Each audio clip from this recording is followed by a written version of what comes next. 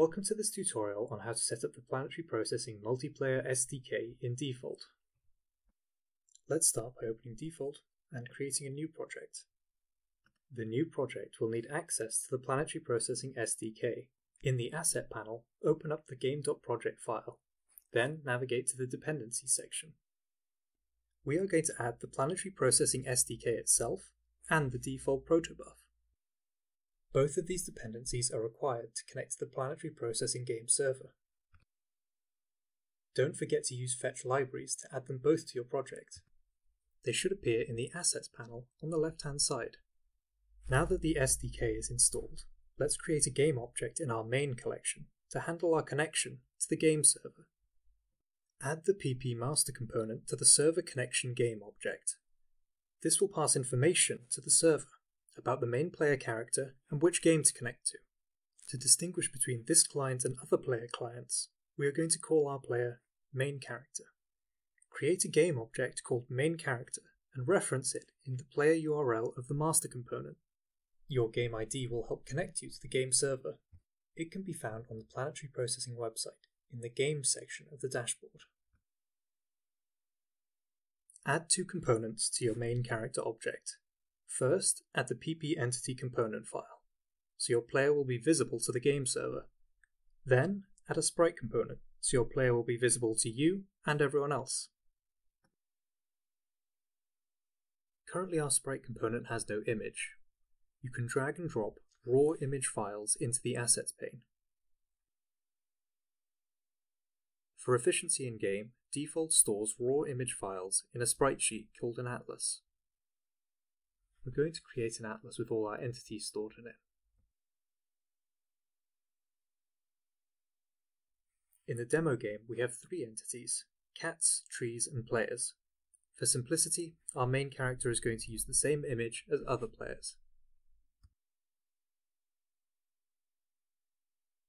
Select the entity atlas as our image source for our main player character. Then set the default animation as player. Now we can see our player. Because we are using a very sharp pixel art style for this tutorial, the sprite is blurred by min-mag filtering. For a clearer look, we can change the texture filtering settings in the graphics section of the game.project file.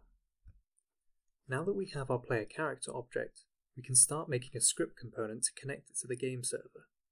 Once the script is finished, we will attach it to the player object. We are going to be putting all our code into a single script to handle the server connection, cameras, and player movement. For a larger project, you'll want to split these up into separate scripts. We're only going to need the init and onInput functions.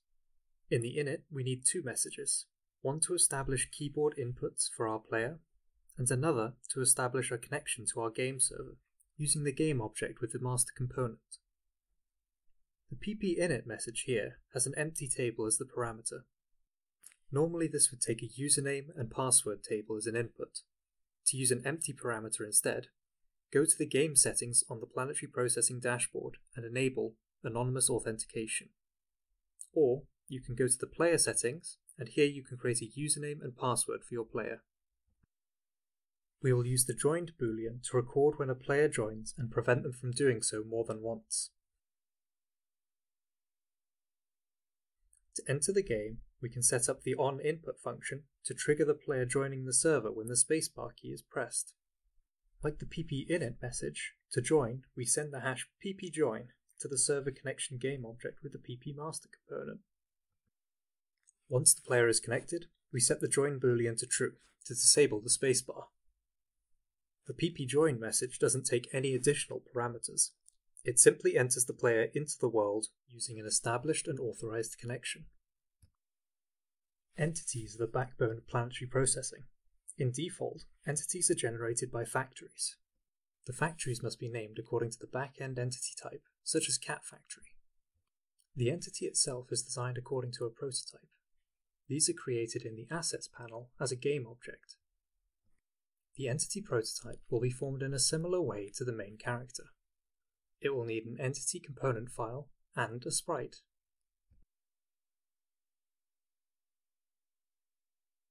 We can use the same entity atlas as we did earlier for the main character sprite to create our cat.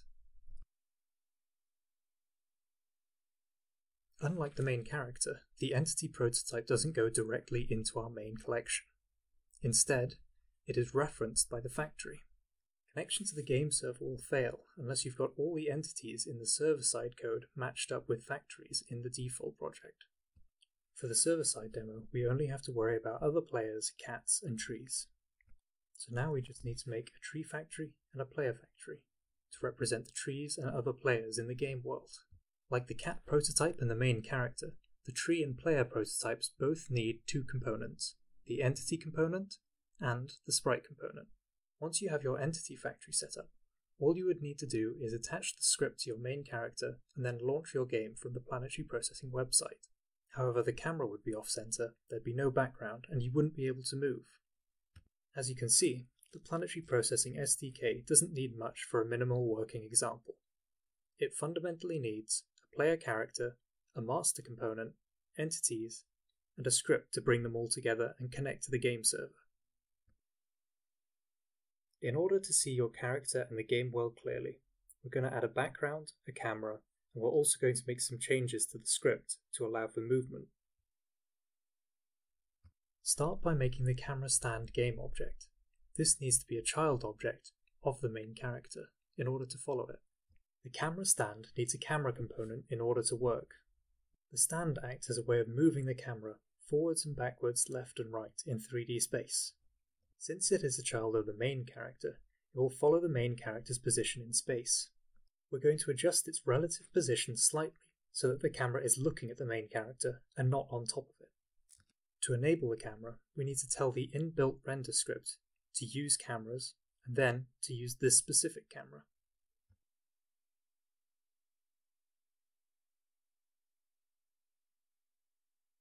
Now that our camera's all set up, we can start making a background. We'll start by making an atlas for it. Just as we did with the Entities atlas, you can drag and drop images into the Assets panel to act as sources for your atlas.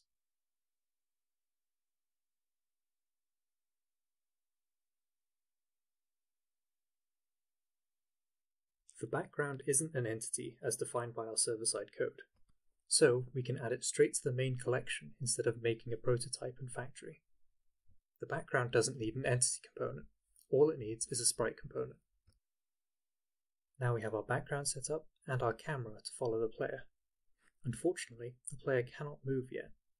We can resolve this by opening the game.inputBindings settings from the Assets pane. In the Input Bindings window, we can choose which keys trigger which actions. As you may remember from earlier, we set the spacebar as the key trigger for the player joining, using the action key_space. We can add the WASD keys in the same way to enable player movement. The position change variable records how much the player has moved by. The sendMovement boolean allows a message to be sent to the game server via the master component, giving it data about the player's movement. The PP message sends the X, Y, and Z data changes. The server-side code receives this message and chooses what to do with it. In this case, it moves the player. We'll start with just downward movement when you press the S key. Then we can add the other movement keys later. The movement input handling was the final part of our main character script. Now that it's complete, we can add the component file main character script to our main character. We'll do one more quick tweak to the camera parameters so that the game window maintains its aspect ratio. Then we can go to the game dashboard on the Planetary Processing website and launch our game. We can view our game world and all our entities on the game dashboard map. Cats and trees are marked as purple and cyan cubes. You can change these in the game settings. Build the project to launch the game. We can now see our game world. To join, press space. In the demo, the server-side code for cats and trees has procedural generation and movement inbuilt. Although we filled out all the input bindings, the script currently only recognizes the S key, so we're only able to move downwards. Updating our script with the WASD keys will allow us to move in all directions. As you move, the world will generate chunks around you as if you're on a treadmill. Chunks currently not in use or without an entity chunk loader will despawn to save on resources. The chunk size was defined when you first created your planetary processing game. As we walk around, you may notice some lag with the chunk loading. Here, it isn't caused by the network connection, but by the error we have in console. The chunks are struggling to load because we've maxed out the number of sprites available in our default project, which has a maximum limit of 128. This can be resolved by opening the game.project file, navigating to the sprite section, and changing the max count to a higher number. This limit doesn't need to account for all the sprites in your game world. Most of the time, it will only need to register those sprites within a 3x3 grid around your player. You should now have a fully functioning default game using the Planetary Processing demo. To progress beyond the demo server, you can download the Git repository from the game dashboard. You can edit the chunk and entity behavior in the Lua code. Planetary Processing entities use functions and a messaging system similar to Defold. Like our movement script earlier, you can use ppmessage to communicate with entities in the backend. Just remember, any changes to the server-side Lua files need to be reflected in your default project. So if you create a new entity, you need to have a new factory and a new prototype in your default project to reflect that. Thanks for watching this tutorial on how to integrate the default game engine with the Planetary Processing platform. Check out our other videos for more information on planetary processing and the other game engines we support.